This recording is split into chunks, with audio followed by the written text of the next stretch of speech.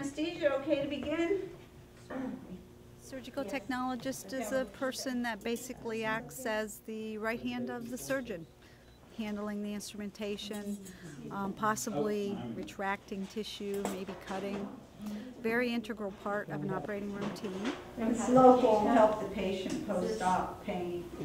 My name is Nikisha Blakey, and I'm in the Cape Fear Surgical Technology Program.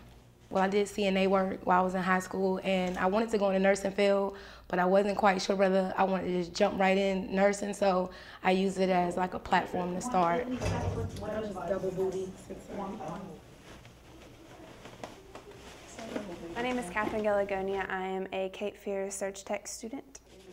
The coursework in the beginning there was a lot of book work, but of course you have to know what you're talking about whenever you get into the OR, so it all kind of played its part. Once you got into the clinicals, you actually understood. So the coursework was very important, and even though you didn't want to do it at first, you understood why.